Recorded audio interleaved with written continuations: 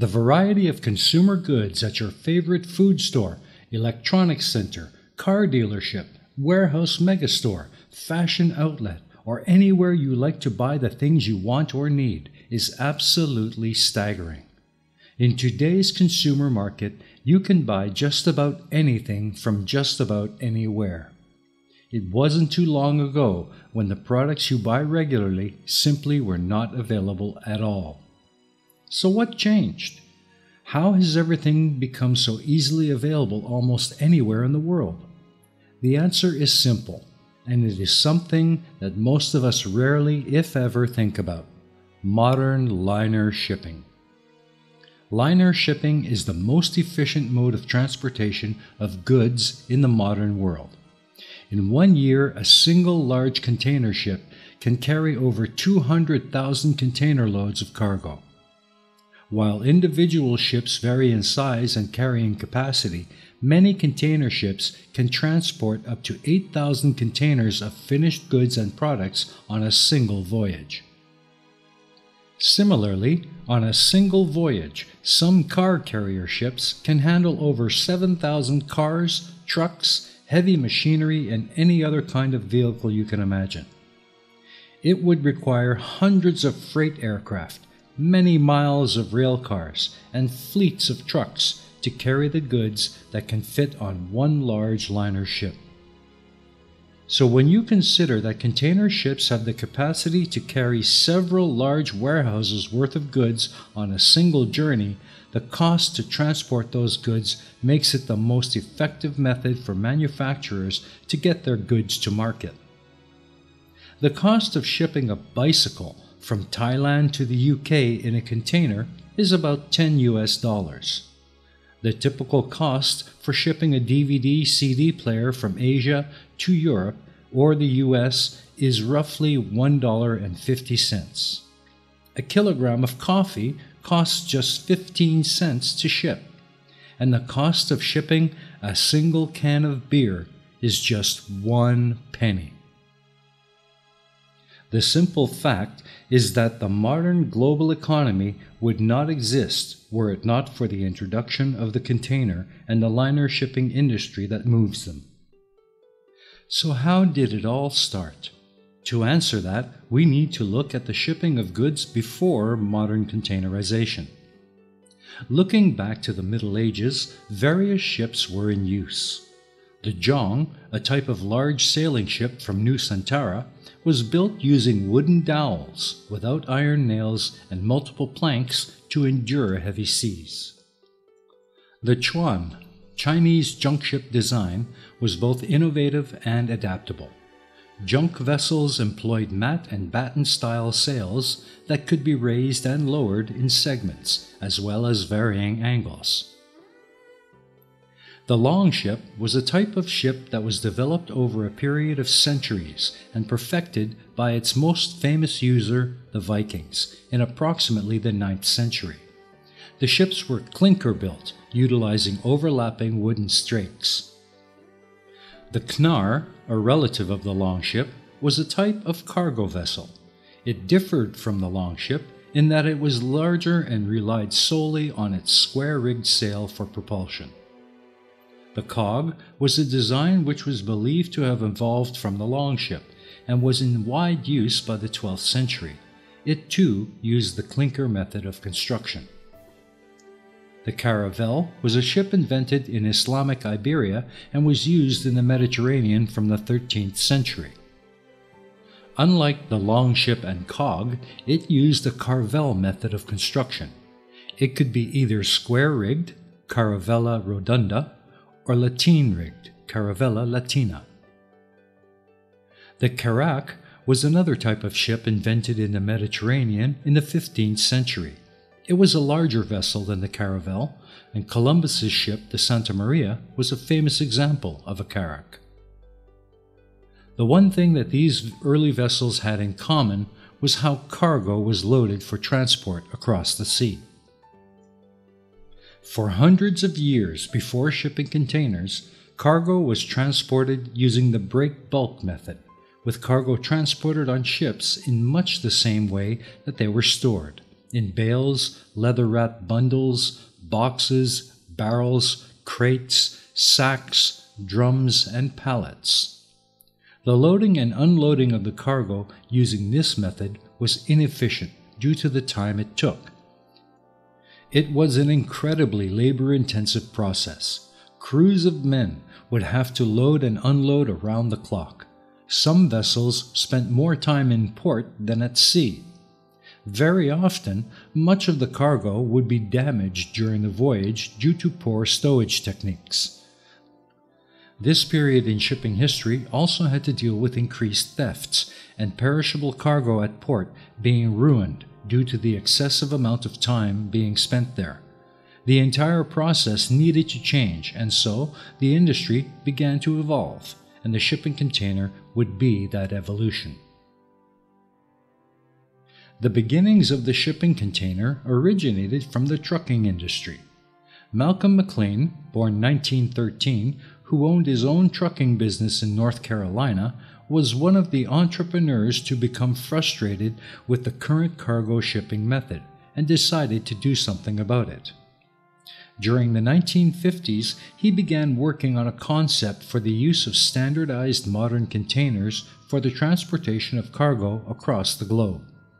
This meant that the concept would have to adapt to vessels, ports, trains, and trucks, and he was set on a container which would fit all. In 1955, McLean sold his trucking company and bought the Pan Atlantic Steamship Company, which had docking rights along a lot of the East Coast. After testing a number of designs, McLean invented a shipping container which was stackable, lockable, strong, and durable. The next was to design a vessel which would be able to transport the newly designed containers. The SS Ideal 10, a World War II oil tanker, was purchased by McLean's newly renamed company, Sealand Service Incorporated, and was modified in order to carry the new containers.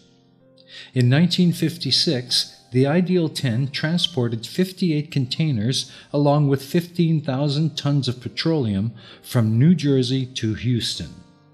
This cargo transportation was also cheaper than any existing methods. But half-converted tankers would only be able to take McLean's vision so far. The next step was to introduce fully compatible container ships. From 1957, the first vessel, named Gateway City, was in operation, storing a total of 226 containers on and below deck. Now, with a fleet of 6 container ships, the infrastructure at ports was going to have to improve.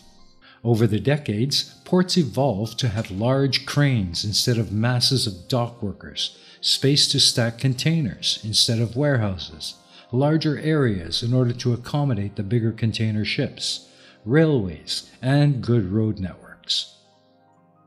As the 50s turned into the 60s, container shipping was beginning to go global. In terms of value, global seaborne container trade is believed to account for approximately 60% of all world seaborne trade, which was valued at around $12 trillion in 2017. While the quantity of goods carried by containers has risen from about 102 million metric tons in 1980 to about 1.83 billion metric tons in 2017, vessels have likewise increased their capacity.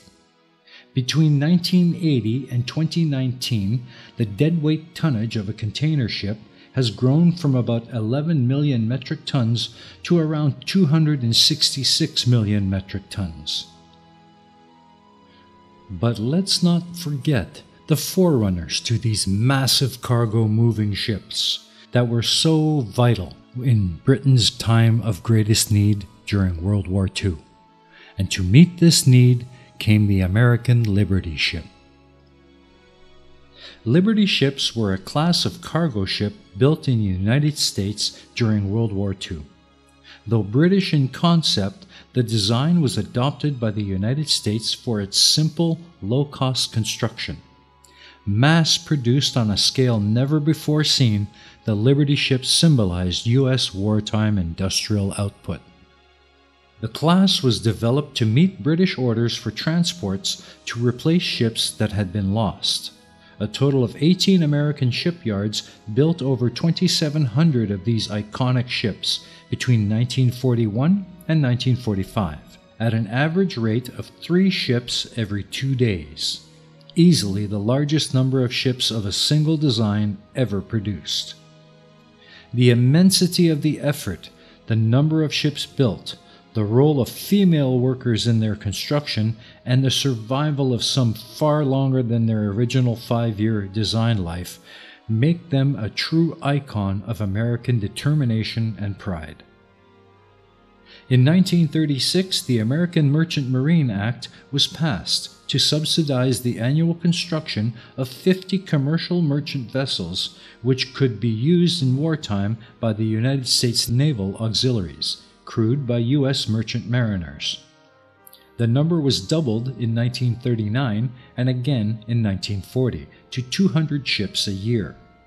Ship types included 2 tankers and 3 types of merchant vessel, all to be powered by steam turbines. Limited industrial capacity, especially for reduction gears, meant that relatively few of these ships were built.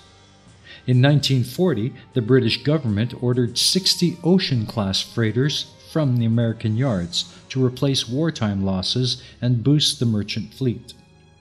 These were simple but fairly large for the time, with a single 2,500 horsepower compound steam engine of obsolete but reliable design. Britain specified coal-fired plants because it had extensive coal mines and no significant domestic oil production. The first Ocean-class ship, SS Ocean Vanguard, was launched on 16 August 1941. The design was modified by the United States Maritime Commission, in part to increase conformity to American construction practices, but more importantly, to make it even quicker and cheaper to build. The U.S. version was designated EC2 SC1, EC for emergency cargo, 2 for a type of ship between 400 and 450 feet long, S for steam engines, and C for design C1. The new design replaced much riveting with welding and had oil-fired boilers. It was adopted as a Merchant Marine Act design, and production awarded to a conglomerate of West Coast engineering and construction companies headed by Henry J. Kaiser, known as the 6 Companies. Liberty ships were designed to carry 10,200 tons of cargo, usually 1 type per ship, but during wartime generally carried loads far exceeding this. On 27 March 1941, the number of Lend-Lease ships was increased to 200 by the Defense Aid Supplemental Appropriations Act, and increased again in April to 306, of which 117 would be Liberty ships.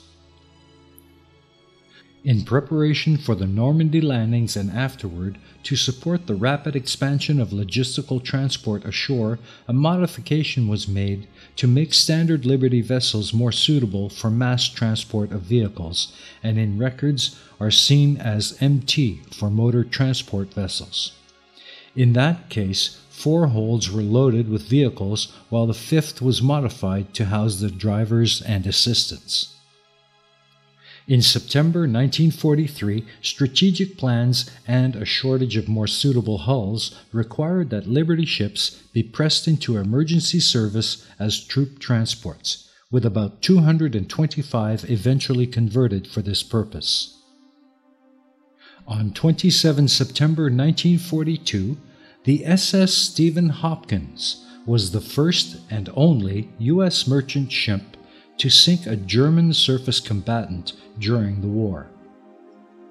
Ordered to stop, Stephen Hopkins refused to surrender, so the heavily armed German commerce raider Stier and her tender Tenenfels with 1 machine gun opened fire. Although greatly outgunned, the crew of the Stephen Hopkins fought back, replacing the armed guard crew of the ship's lone 4-inch gun with volunteers as they fell.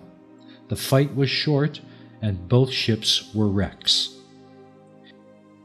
The U.S. Merchant Marine, an organization made up almost entirely of civilian sailors, suffered the worst losses of World War II, as nearly 4% of its members were killed or lost in the fighting, worse than the Marine Corps and any other military branch. The Merchant Marine was never designed for front-line combat, on the battlefield or on the ocean.